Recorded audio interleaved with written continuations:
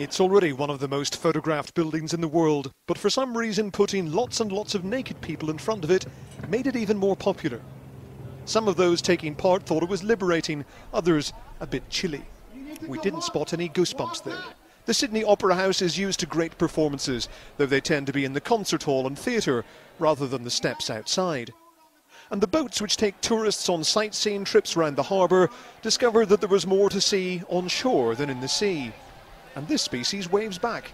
Have you ever stripped off completely in public before? Only on the beach. Not legally.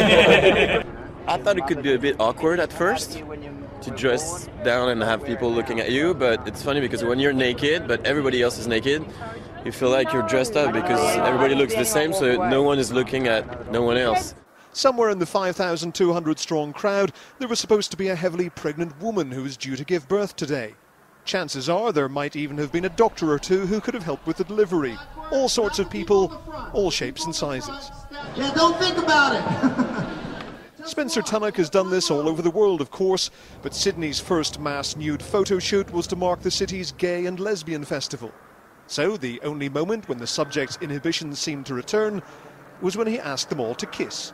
It was difficult to get the straight participants to embrace the gay participants and vice versa, so I was very happy that that last setup finally got done and everyone came together, united, a friendly kiss, a loving kiss in front of this great structure. Face me, everyone. Face me again.